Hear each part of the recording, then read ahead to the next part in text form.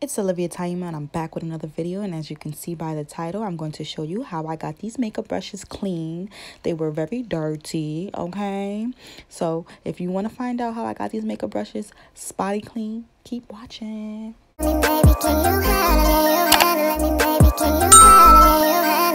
So to clean our makeup brushes and beauty blenders, we're going to use Dawn soap, olive oil, and some laundry detergent. I have Arm & Hammer, so whichever one you have on hand is good. Then we're going to pour some of that into the cap, and we're going to also pour some Dawn soap into the cap.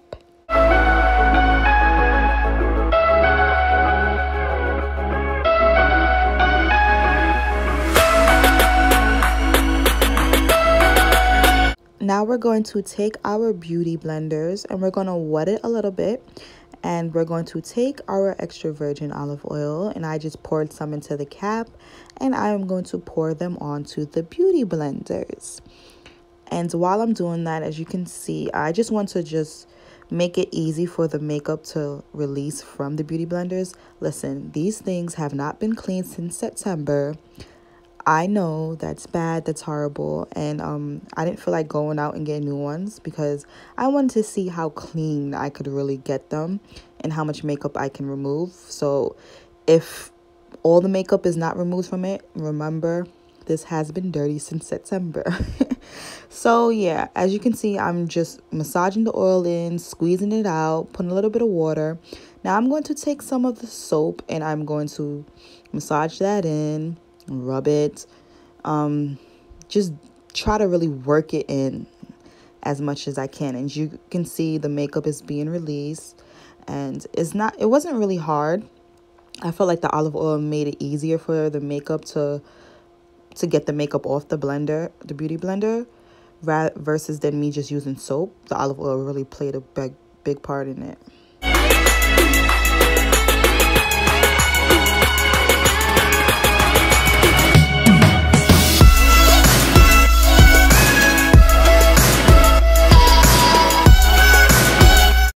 So I'm moving on to the black beauty blender, and I'm just going to put a little soap in there and try to see how much makeup I can remove from there. You're going to repeat these steps until you feel that your beauty blender is clean enough. You will know when your beauty blender is clean because obviously the color that the beauty blender was when you originally first bought it will come back. Like before, this wasn't even black. It was like a brown, an ashy brown. And now, as you can see, it's becoming black. And the other one was an orange. And of course, you can see the makeup coming off and it's turning back orange. So you're just going to want to do this until the makeup is completely gone. And how you can tell, also another way you can tell, why am I stuttering? Another way you can tell is when you wring out the beauty blenders or squeeze the beauty blenders, no makeup comes out of the beauty blenders. The water is clear, it's not makeup-y, and it doesn't feel like makeup, if you get what I'm saying. Like, it feels nice and smooth and clear, and it feels good. It feels like a regular brand new beauty blender.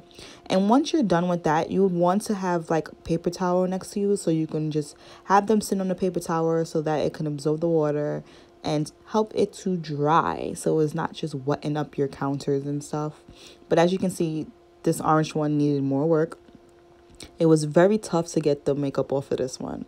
Like, I don't know if it was orange, but it was a task, okay? It was a task, but we got it off as much as we could, and it was like new.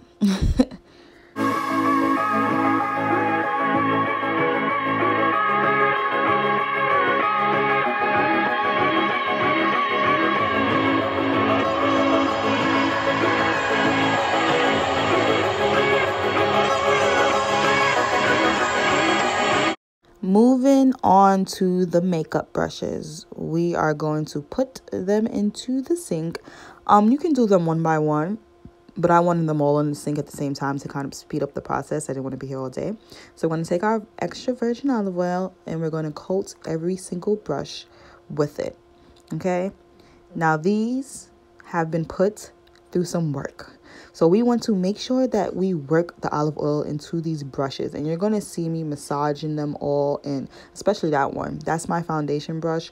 So it's going to need some work, honey. Like, we are going to have to perform plastic surgery on these brushes. All right. And I had these brushes for a long time. I got them on sale from BH Cosmetics, and it was like a 23 or 50 piece set. And I didn't use all those brushes. I gave the rest of them to my sister because I don't do eye makeup and stuff like that. So I just kept the ones that I needed.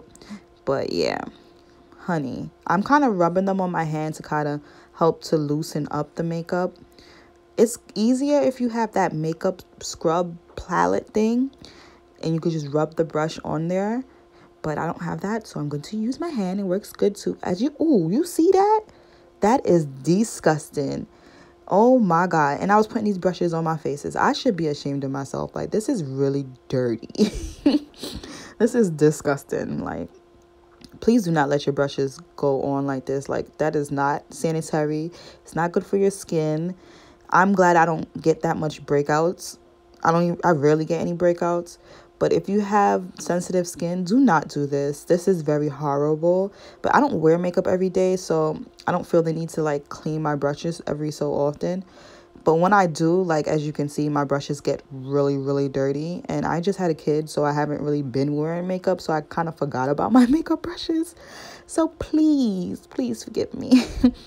But yeah, now I'm going to take the soap. As you can see, I added more detergent and more dish liquid. And I'm just gonna rub, like, try to squeeze out as much makeup I can that the olive oil loosened up. And then I'm going to add some soap onto the brushes and basically do the same thing that I did with the beauty blender. So keep watching.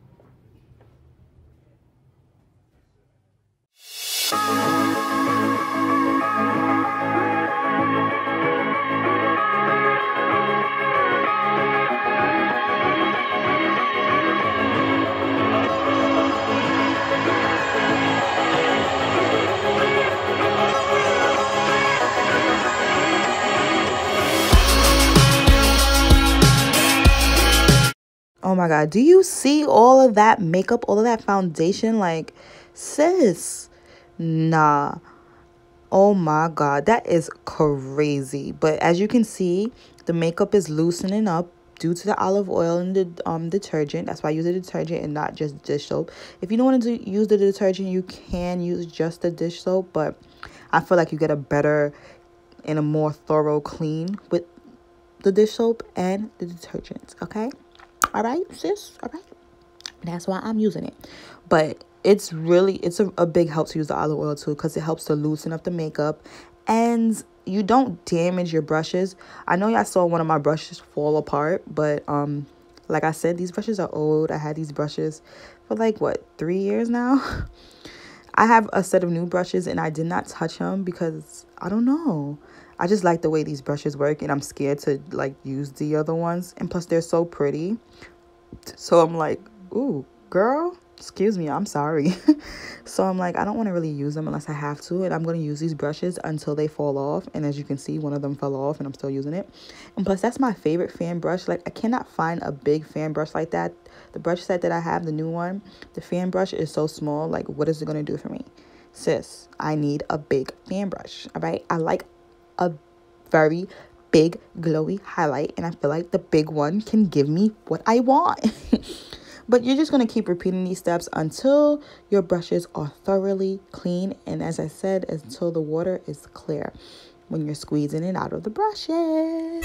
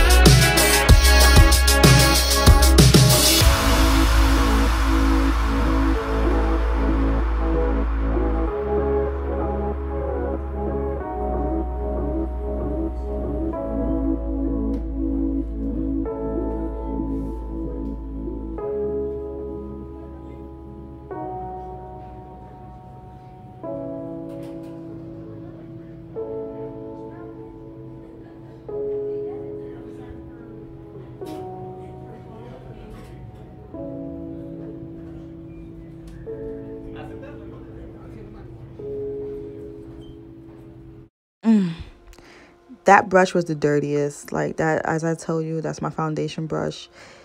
And it just, this brush is from e.l.f., by the way, and I love this brush so much. It puts on your foundation so smoothly. Like, I tried to use the beauty blender to apply my foundation, but I don't get the same finish that I get with the brush. So that's why I just stick to the brush, because that's what I know. Stick to what you know. If you a beauty blender foundation type of person, then that's you, sis. I'm a brush foundation type of person, and I love this brush. As you can see, I gotta add more soap because like I told you, this brush done been through it, honey.